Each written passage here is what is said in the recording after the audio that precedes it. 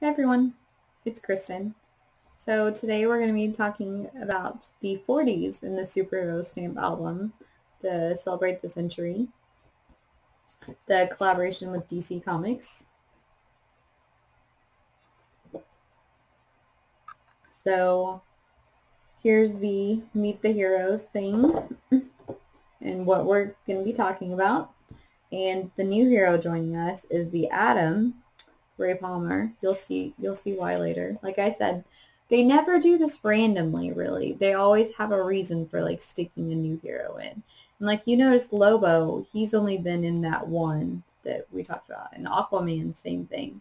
Lobo was because of the mismanners to show like, hey, he's like the slob, he's the worst like example of manners. And then Aquaman, the Panama Canal, the ocean. So like I said, there's always a reason, so you'll see why. During the 40s, it started to go away from jazz more into like a big band swing era, like more music you could dance to, basically.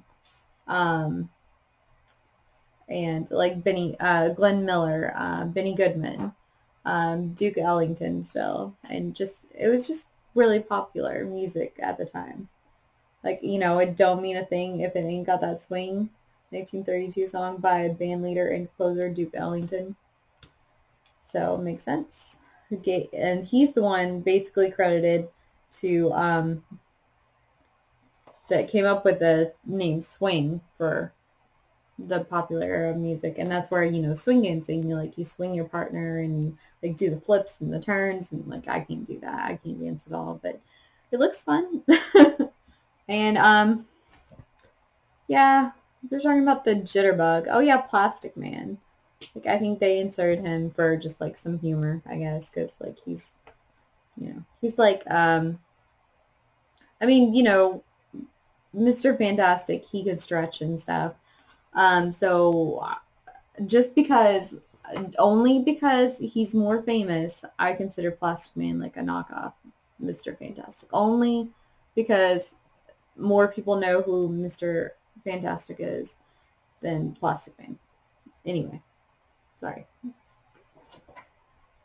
Citizen Kane is called the greatest movie ever made. I honestly have never seen it. I'm not a huge drama person. I prefer like comedies and action movies, especially obviously superhero movies. So I have honestly never seen Citizen Kane. When I love musicals, but I probably should, especially now since it's been in here. And of course, there's Batman, because this is all like a movie about like political intrigue and like a man driven in his like lifelong lust for power. He's like a newspaper guy. And look, the Atom, antibiotics, like little microbes.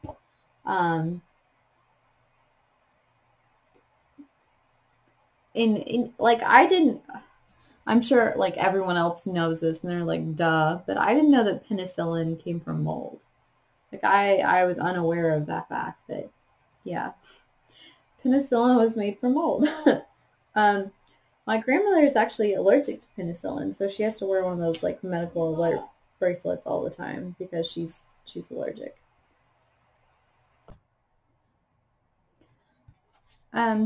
So yeah, she has to wear that medical alert bracelet to let everyone know that she's allergic to penicillin. But yeah, like I said, I didn't know that penicillin was made from mold. Interesting. Okay. And again, Wonder Woman, women in wartime.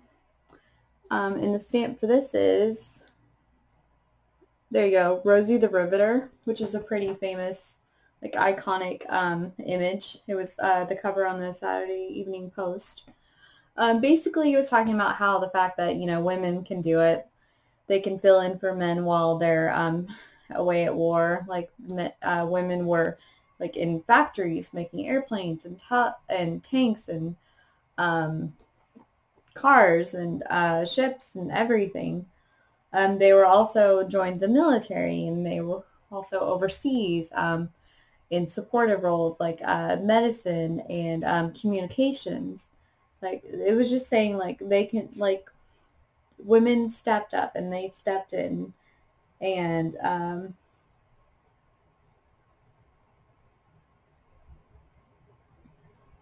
you know, unfortunately, of course, when the men got back, then the women got pushed out. But it kind of makes me think of that movie, A League of Their Own, where, you know, all the men went off to war so that they had the women's baseball team, because the people that were still, like, at home, you know, needed some kind of entertainment, so to speak. But I mean, I love that movie. Like, Tom Hanks, there's no crying in baseball. That's like one of the most iconic lines ever. Honestly, in movies. Sorry, I'm having an issue with my hair. Okay. So,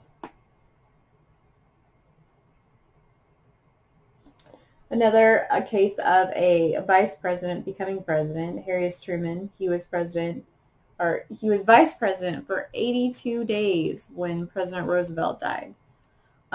So he was not really ready to step into that role, but at the same time, he had like a plaque on his desk that says the buck stops here, meaning like, hey, I will take all the responsibility and I will take all the blame in case something goes bad. But he was ultimately responsible for deciding that it would take bombing Japan in order for the war to end. I mean, he was very reluctant about it, but he was like, yeah, it was, you know, my decision. And it actually was funny because he ran for a re-election in 1948, and like the paper or the stamp is him holding up the paper that says Dewey defeats Truman, because that's who he was running against, Thomas Dewey. But he actually ended up beating him, and we know now that the papers print both sides, so that they have that edition ready. But he was predicted to lose so bad that they had already had that ready, and they were like, just, you know, they already printed it and everything, because they really thought he was going to lose. They had no hope. It kind of reminds me of what happened recently. Again, Robin, kids, babies, you know. Just about the baby boom, how, you know, soldiers got married before they went off to war, and then they came home, and then they had kids, and then they had, you know, like the GI Bill, so they had money to like get an education, get a better job, actually money for like a down payment on a house, and then they had a family. And so that's just what that's talking about, because it says from 1946 to 1964, 75 million babies were born in the U.S. So, yeah, that's a lot. And then they're talking about slinkies, which, you know, everyone knows what a slinky is. Like Ace Ventura, you know, everybody loves a slinky. Go, slinky, go. Where he like puts it down all the stairs of the monastery, all the steps, and he gets to the last step, and he's like, no, and he wants to start all over. But anyway, that's what it makes me think of every single time I see a slinky or hear the word slinky. It's just ingrained. It'll never go away. But pretty much, like, it just saying like how it was a very inexpensive, you know, kid's toy, and just like inexpensive but very like classic. Like, it just it could be made, you know, it can be made of plastic, metal, all kinds of shapes, sizes, colors. I mean, it's a very cool, simple toy that you can just play with, and it'll entertain you for, well, depending on who you are, hours. And this was just talking about how the U.S. was becoming influenced by other countries in like their design of architecture and their style. They weren't just sticking to what they knew, they were actually branching out. Yes, abstract expressionism. Basically, you know, like Jackson Pollock, where they take the paint and they throw it on the canvas, and they're like, yes, this is how I feel when, like, I'm happy or I'm angry, or this makes me angry looking at these colors, blah, blah, you know, that sort of thing. I never got it. I didn't get abstract art either, but that's just me. I'm sorry. So, and this is talking about the play A Streetcar Named Desire by Tennessee Williams. He's one of the most famous playwrights in America. And basically he's famous because his plays were actually treating people as complex characters.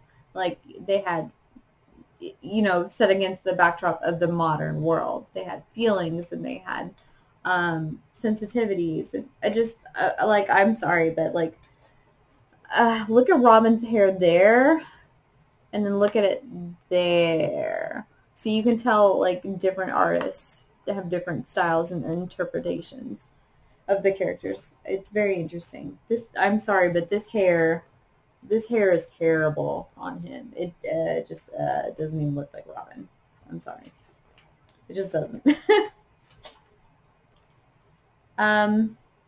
Oh, Jackie Robinson. Like, to me, this story was really interesting because I didn't know all the details. Apparently, this, the president of the Brooklyn Dodgers, Branch Rickey, he was scouting and in the black-only leagues, and he found many outstanding athletes, but he knew he needed, like, a very special one in order to be able to integrate, like, start that task of integrating the baseball league, Major Baseball League. And so he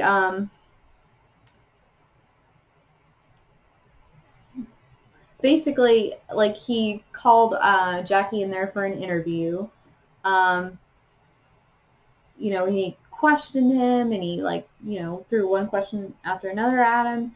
But basically what this guy did, the president of the Dodgers, he started shouting racial slurs in the middle of his meeting with Robinson. And Robinson managed to keep his temper and his dignity. So Ricky then saw this man, this is the man, because he did it on purpose to test him, which I can't even imagine, like, doing it on purpose to test someone. That would be terrible. But, like, to basically be able to compose yourself, like, contain yourself, I can't even imagine. I can't do that. I mean, that's probably why one of the reasons Jackie Robinson is so famous and so beloved is that he just was such a man of exemplary, I can't talk, just this amazing character. I mean, he just was such a great example, is what I'm trying to say. And then they talked about the start of TV, how they were, that started to become possible for more and more people. In the very beginning, they just broadcasted, like, radio shows with the original actors.